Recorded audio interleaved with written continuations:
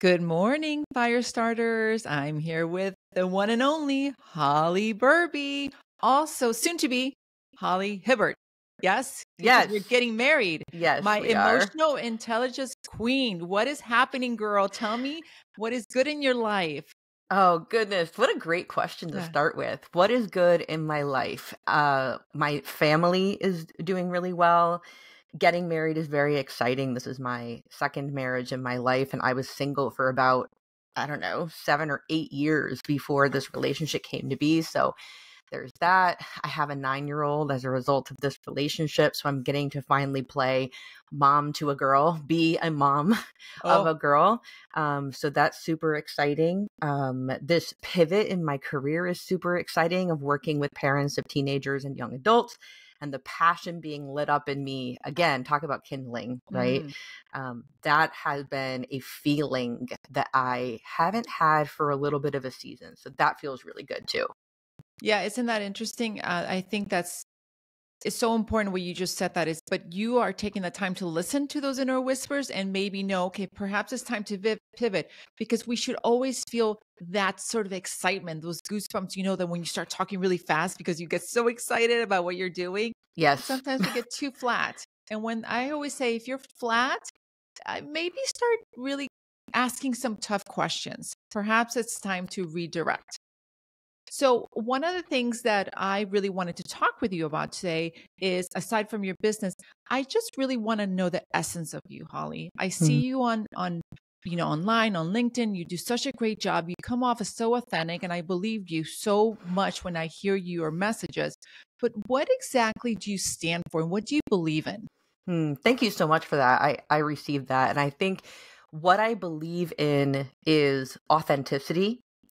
And it's tempting to say I believe in transparency, although I think there's a distinction to be made between authenticity and transparency. Mm-hmm. Authenticity to me is expressing a point of view, a new perspective. It's new to people because it's my perspective and no one is me.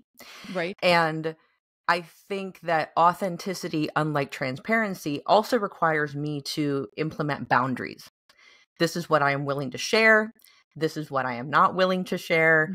And meeting myself in the middle of how ready am I to deliver this message. So I believe in authenticity. And in order for that to happen, I also believe in creating a safe emotional and psychological space for people to show up in that way and be authentic. And so that happens by creating cultures in families and in the workplace where emotional intelligence is honored, encouraged, has what's the word I'm looking for? It's revered. It's an aim, it's a goal. And I think that really sums it up. I think in a nutshell. There's so many other things too: compassion, kindness, honesty, passion. And at the root of it, it's, am I really living and expressing authentically who I am, what I believe in, and the difference I believe I can make? Yeah. And we were just talking offline a little bit before we got on, and we were talking about that disconnect of wanting to come through this way, and how sometimes that rawness can maybe put people off, not uncomfortable, but I feel I'm a blogger, and when I blog about things that aren't, I guess, what people are like, why are you sharing your personal messiness with us? I said, because from that, I feel like I'm my honest self. This is where I'm at. And it's not always unicorns and rainbows. And there are times when I do struggle. So sharing that and putting it on the world and connecting with others, it really helps me. So I'm curious, Holly, you are who you are today, but there's a story there. You didn't just get here. Can you share a little bit about how you got to this point where emotional intelligence, by the way, explain that, because that's a very heightened awareness to be in, and not only to be mindful of it, but to also coach others on it. Yeah. Thank you for asking me to define it. Emotional intelligence encompasses different categories of how we interact with others in our life and how we interact with ourselves. And so the categories of emotional intelligence include things like my self-awareness. How much do I notice my thoughts, my feelings, my emotions? Social awareness. What that encompasses is, am I noticing other people's thoughts, emotions, and feelings. Emotional intelligence is also how we build and nurture and maintain our relationships. So anything relationship focused is emotional intelligence related. Communication is another facet of emotional intelligence. Do we ask for what we want and what we need? Do we even know what we want and what we need? And the last component of emotional intelligence is decision making. So our ability to trust ourselves to make those decisions that we feel are in the best interest of us and those around us, or our lack of trust in ourselves or belief that we can make the best decision, that is also tied to our emotional intelligence. So when we think of someone who is seeing a counselor or a therapist, we will refer to mental health and well-being. And I would say that emotional intelligence is more about your emotional wellness and how you navigate the messes and the joys of your emotions. So what percentage, honestly, do you think are walking around thinking that they have that high IQ and they don't, or otherwise, like, I feel like this is a really a missing component in our society. And you must be overbooked. Like, are you just sold out your coaching, because this is really needed, right? Yeah, it's I'm not sold out yet, and I'm looking forward to being sold out with this. I think I agree with you 100% that this is a massive missing piece of the puzzle. It's an elephant in the room, and the elephant is invisible. Meaning there's something people are sensing is missing that's keeping us from asking better questions, being curious with people instead of being judgmental with people. How do I communicate with others so that they get my point and my perspective? So I, quote, must learn better communication, unquote. People will say these things all the time. The key to a successful relationship is to communicate better. Yes, we've heard it a million times over. And who's teaching it? Right. And that is where I come in. That is where this need has come up, is people know they want that elephant. They want to be able to do that thing, but we don't have the language to describe what it is we're looking for. And that is, yeah. So I think the majority of the population is walking around. And I also want to make a distinction between someone's IQ and their EQ. An IQ is our intellectual quotient. It has to do with how academically intelligent that we are. Our EQ is our emotional quotient, and they're not related. Something I've discovered by putting content out is when I say emotional intelligence, there is pushback. The same people in one sentence who are saying communication is the key, being kind to one another is the key. In another post, I can say emotional intelligence, and the same folks are pushing back and saying, I'm really smart. I should be able to do this. And so I have to shake myself and remind myself, Holly, not everyone knows that your intellectual intelligence and your emotional intelligence, your IQ and your EQ are not the same thing. So we can make ourselves smarter and smarter and more educated in our IQ, but in our emotional quotient, can we implement it? Do we know how to use it? Do we feel psychologically and emotionally safe enough to practice it?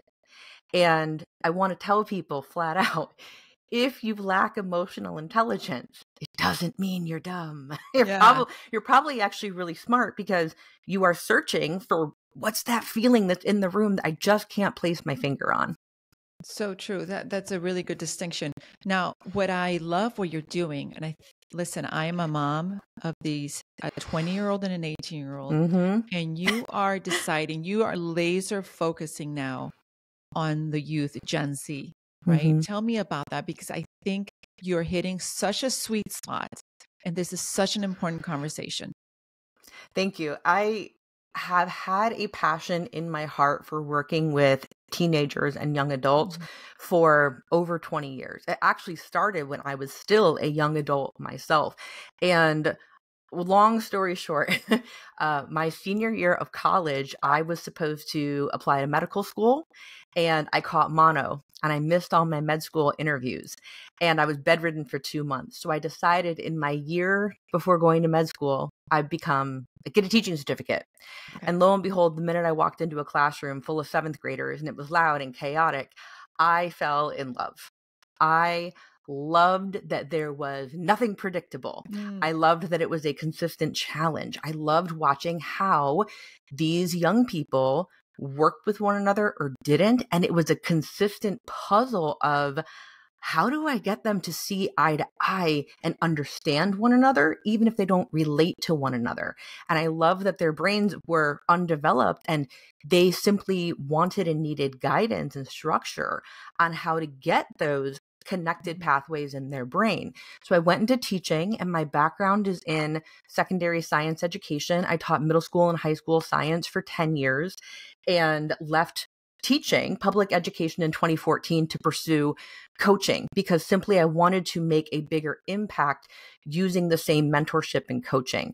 And so over the years, I've coached on relationships, and now I've come full circle as I've shifted in my life from the single life and helping single people and marital issues and helping people work through that.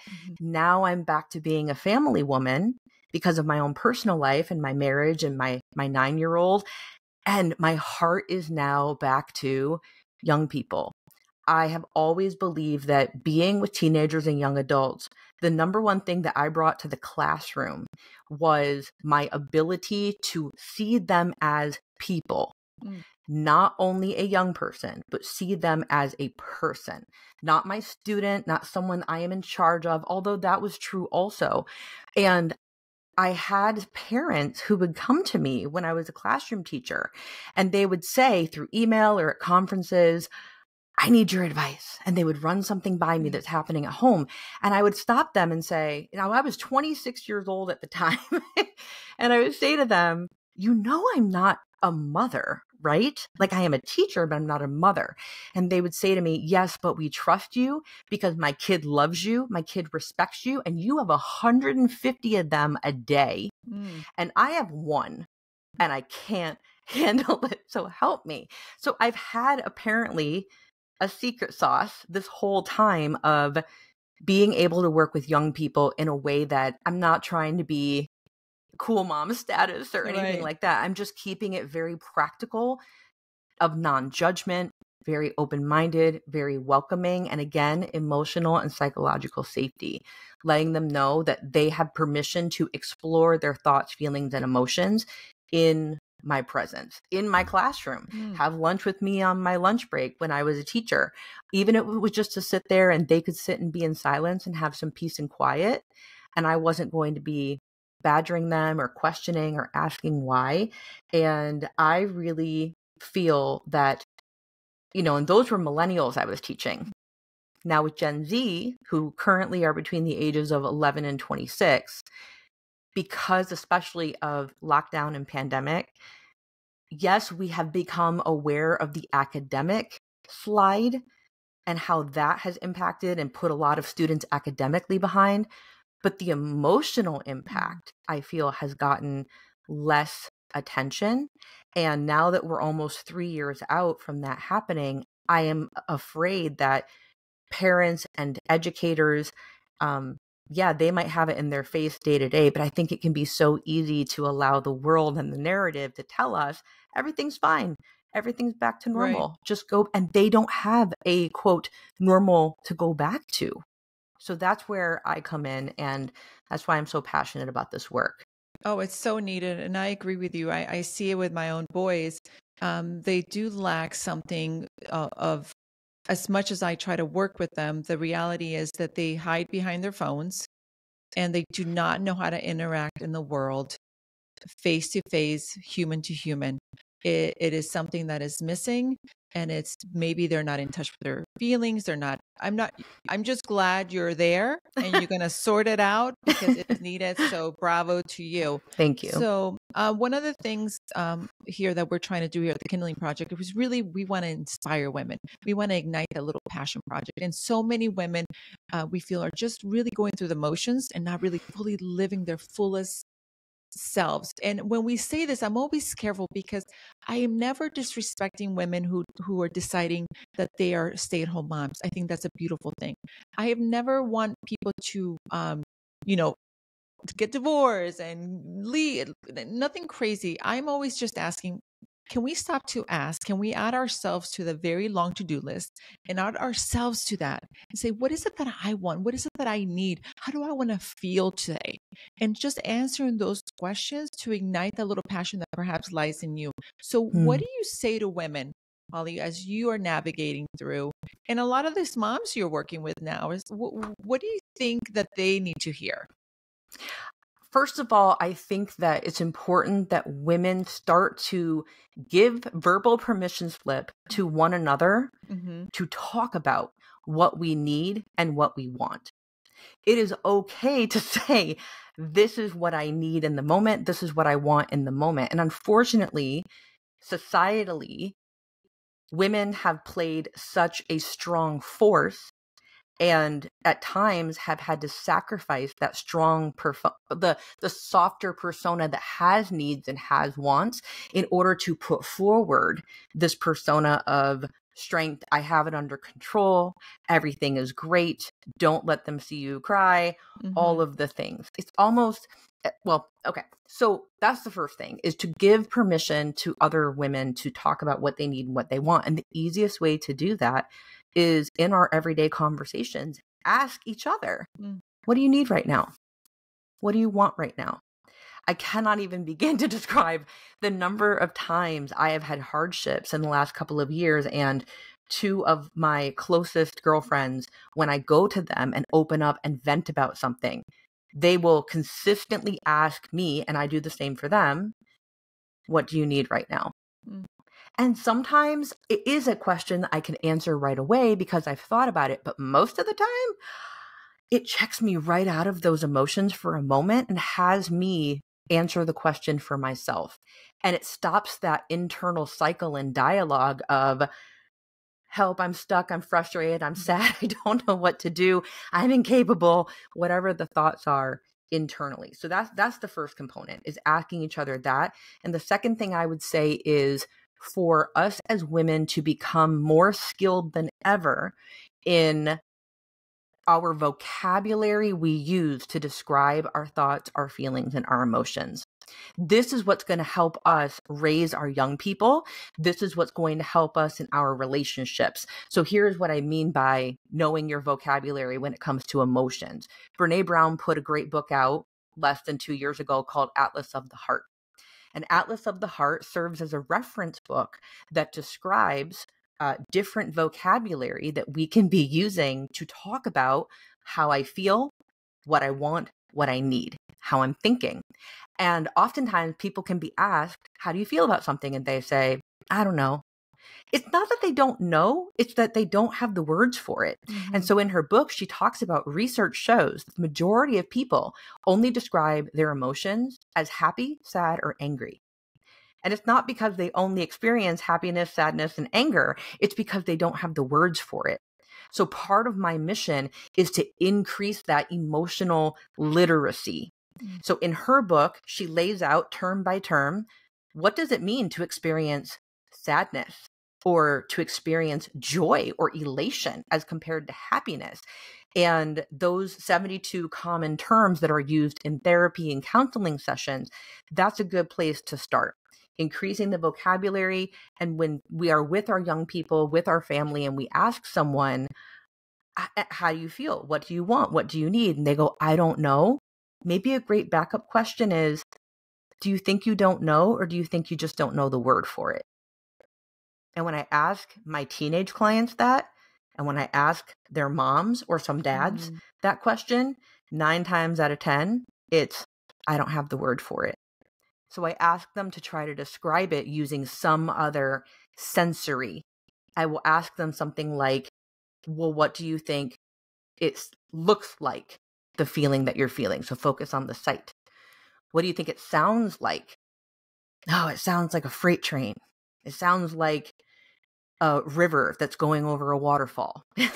What does it look like? What does it sound like?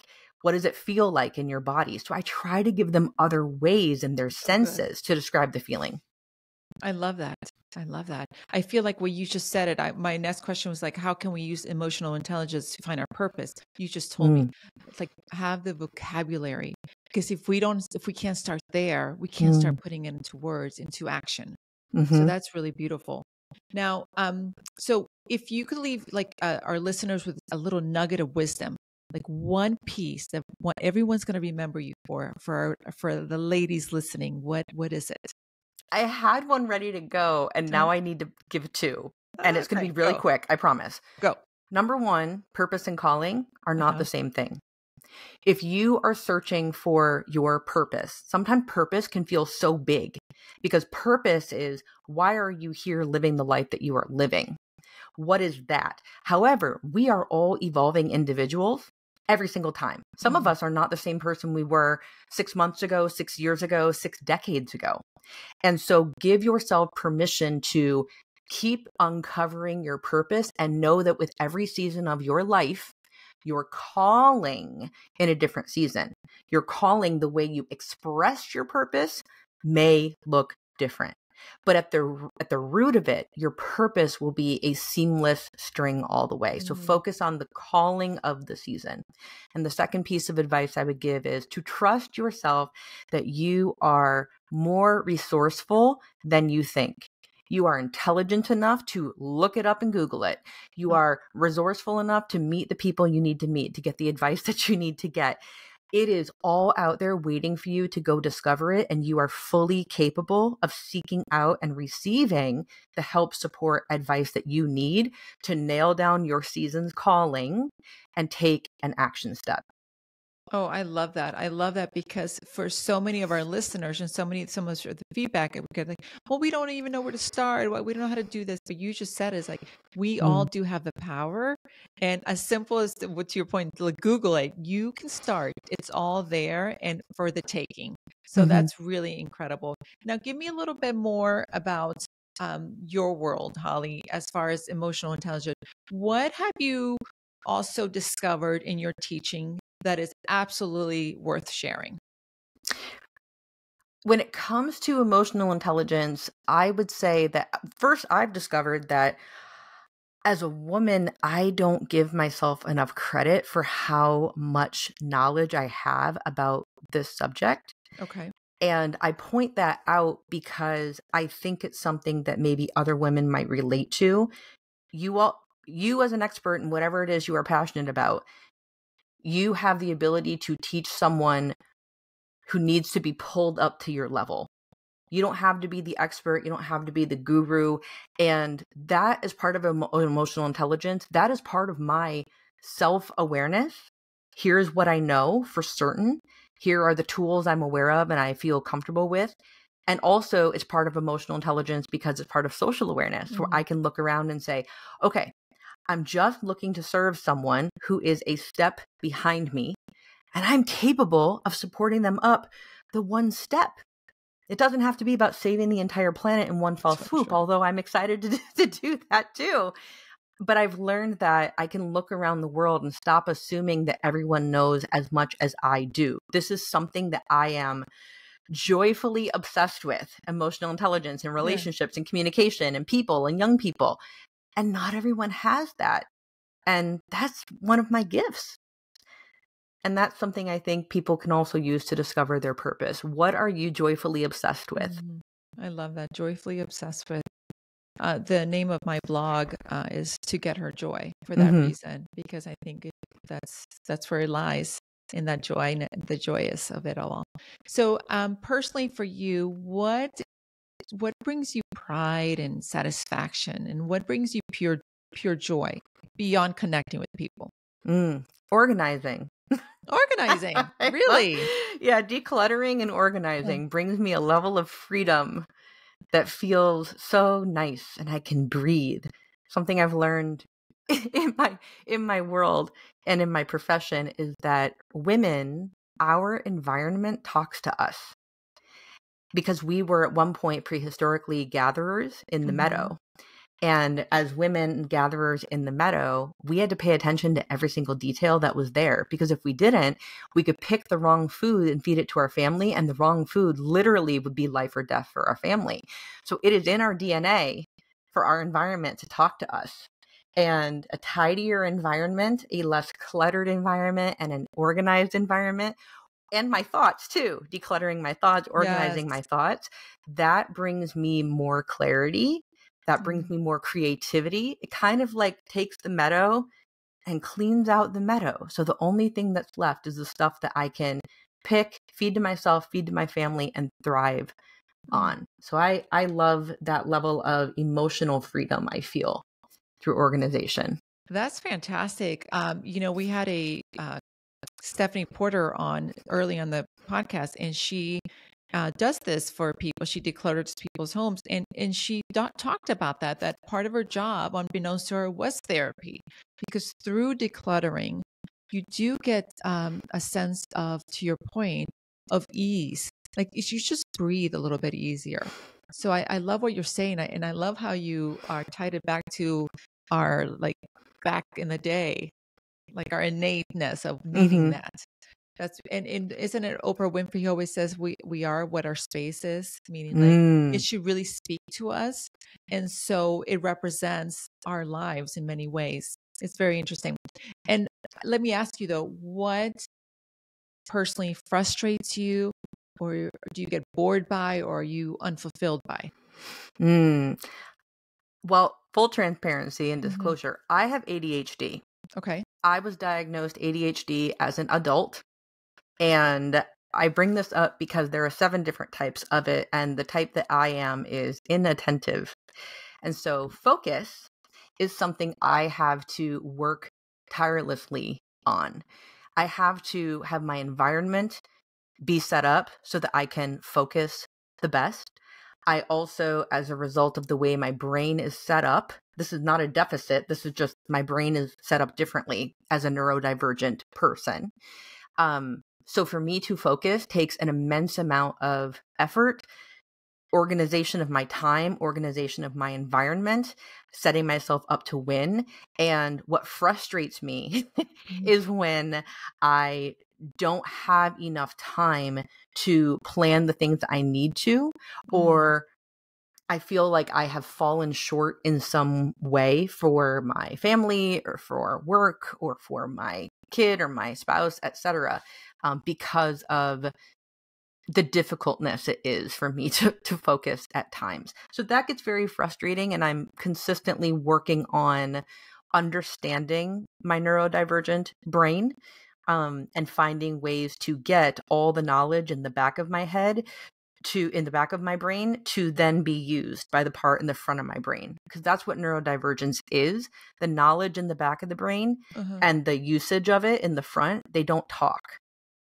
So I can be super, super smart, but it's difficult and frustrating because I feel like sometimes I'm trying to hit the button that says, yes, do this. Yes, do this. But I hit yes, and the no lights up.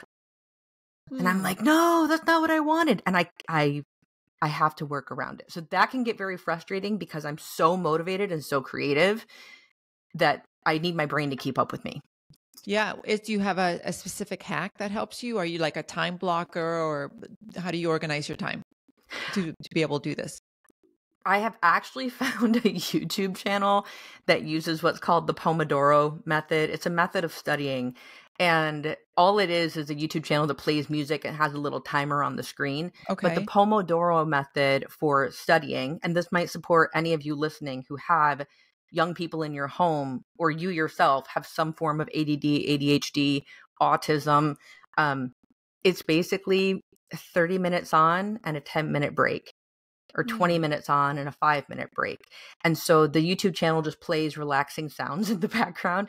And when the timer goes off, I stop, I get up, I go take a break and come back. And I have to remind myself that those breaks are necessary to let my brain reset and breathe, because it's very easy for me just to charge right through. But I know that that makes my brain more exhausted.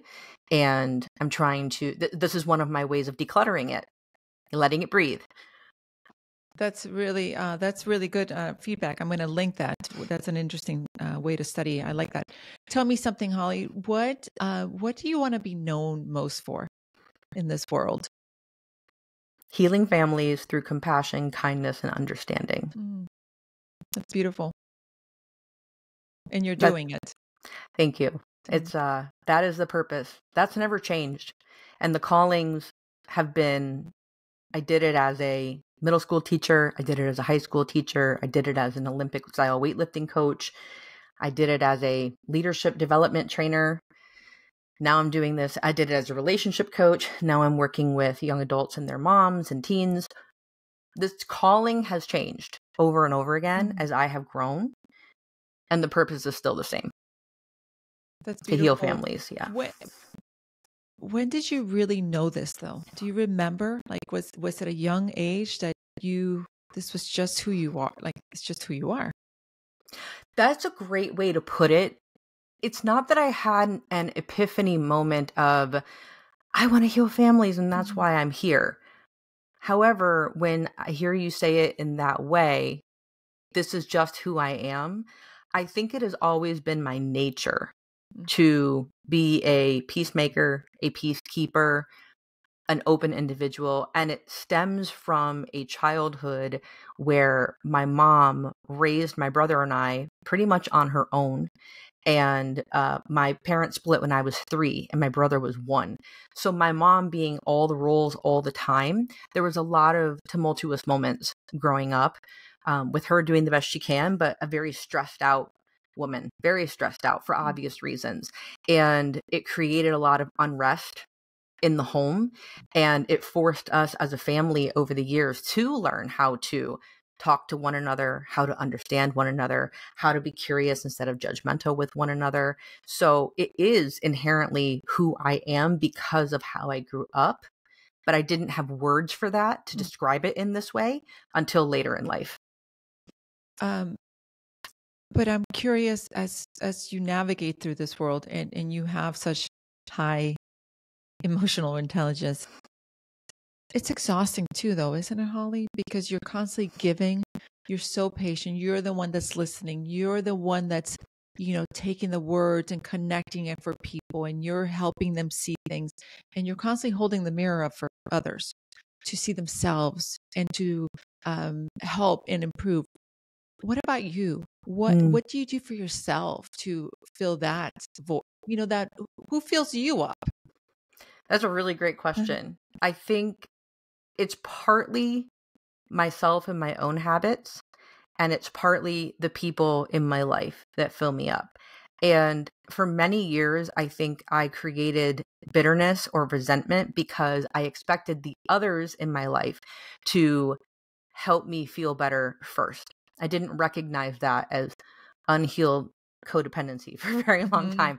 But once I recognized what it was and made the commitment to myself that I must find ways and have routines in my life where I am committed to nurturing my mind and my soul and replenishing myself for a moment in an easy, realistic way, then things became smoother. So how I do that now is when I am taking clients and helping people and supporting them, I do structure my time where I have breaks between calls. Or for example, I will take clients all day long on a Tuesday, which I call a peopling day. But then Wednesday will be a non-peopling day. That will be a day where I will not book meetings. I won't, I'll do what I have to do for my family, but I'm not intaking other people's life because I need to allow myself to reset. I think what I'm hearing you say is that, yes, you give, but when you reset, you go inward, and it's all those feelings you're still controlling, you're navigating. You're not looking for other people to fill your bucket. You're filling your own bucket. And I think that's so important to decipher because so many people are out there to your point, are walking around like resentful, angry, like, why aren't they doing for me? And why are they making me feel this way? And I'm so quickly learning that why are we giving our feelings away to someone else? We control our feelings, right? Like this past few weeks, I've had sort of a tough time with community members. And I felt like, how is it that I'm letting them steal my joy and letting them control how I feel? No. I get to control how I feel. Really, I can't, their opinions or feelings are none of my business. You know, but so it's such a normal thing to do, right? To let them infiltrate you and get in your head, and all of a sudden you're acting and doing based on others, which makes no sense. I Even want though, to add to this. Oh yeah, go ahead. go ahead. No, I was just saying intellectually, I know this I know the difference. Emotionally, though, that's where someone like you comes in. It's like, can I self-regulate and cut that off faster? And now that's all I'm working on. They still pop up. It's like, can I cancel that thought and move on? Before I used to let it linger and linger and linger, right? Brilliant. So brilliant and so well said, because I have found the same thing. I literally woke up this morning and somebody replied to a Facebook story telling me that they feel like I'm talking down to them and they're going to unfriend me now. And this is an actual real life friend. That's not the way I want to start my day. Right, Like, right. after I had already done all of my mindset work and the things that I do to take care of myself, and then I finally sit down to start to work, and boom, there it is. And I'm like, no. Like, but your point about self-regulating faster, that is a win. And I think instead of expecting us to be able to self-regulate every single time, if we can look back over the last 1 year, let's say, and say, yes, I've become more adept, more skilled at more efficiently quieting down, coming to my senses, becoming self-aware, handling my emotions in the moment, that is a win. And I also want to put a disclaimer on what you and I are talking about in this moment, because there are going to be people that will hear you and I talk about this and say, yeah, but that person, like, yeah, for real, I know my emotions and I can handle it, but they really don't step up. They really don't do anything. You know, Monica nor I imagine, everyone, we're not here to negate people in your life and say that they are, you know, that what you're saying is not true about them. It could very well be true that that person is not standing up for it. But it's important to, yes, demand personal responsibility from them for their actions and their way that they express, but we also have to be responsible for our emotions, how we express ourselves. It's not fair to ask of others what we will not ask of ourselves. Amen, sister. You said it. There you go. Well, listen, Holly, I could talk to you forever, and I'm definitely going to have you back, because I feel like we just barely touch on things. I mean, I could sit and talk with just one of your responses. I could spend hours and hours unpacking. So thank you so much for being here and shedding some of your wisdom with us. But before we take off, please tell people, how can they work with you? Where do they find you? Thank you for having me. This has been, oh my gosh, I'm excited to come back and do more. Yes. The easiest way to get in touch with me is through my website, hollyberube.com/connect. Okay. That is going to take them to part of my website that has all of my links to Facebook, Instagram, TikTok, YouTube. I have made thousands of videos, short form, long form, over the years. Also, it'll also guide them to my free Facebook group for parents of teens and young adults called the Holly Berube Podcast Insiders. And also, by going to that page, they can download a free gift that I've created. It's a PDF download called 10 Ways to Help Your Teenager Build Resilience and Emotional Intelligence. I need Not that anyone needs that. Yeah. Hello. So hollyberube.com/connect. It's just the spelling of my name. Okay. That is great. And we're going to put everything on the show notes for sure. And Holly, before we take off, we'd like to sign up the show with a final shout out to anyone who's kindled your fire this week. So go at it. My best friend in the world, Nicole Herman, has been a sounding board for me. That has been great. My friend Dana Thomas, she has been great. Those are the people that ask me consistently, what do you need and what do you want? So they have kindled the fire and reminded me that I'm doing the best I can with what I have and that it is enough. That has been very, very supportive to hear that from other human beings. That's beautiful. Okay, well, my shout out this week is to you, Holly. I mean, it's been I don't do this all the time, I'm going to tell you, but you've really said some things that really resonated with me. And I just feel like the work you're doing with teenagers is so important and so critical. Mamas out there, Look up Holly. Girls, you know we need this help. Don't even try to pretend we don't, because we do. It takes a community, it takes a village, and you are leading the way. So I really appreciate the work you're doing. So thank you so much. I appreciate it. And I received that, and I look forward to supporting anyone however I can. Okay, great. Well, ladies, remember, it only takes one spark to ignite the fire within. And until next time, we'll see you later. Bye.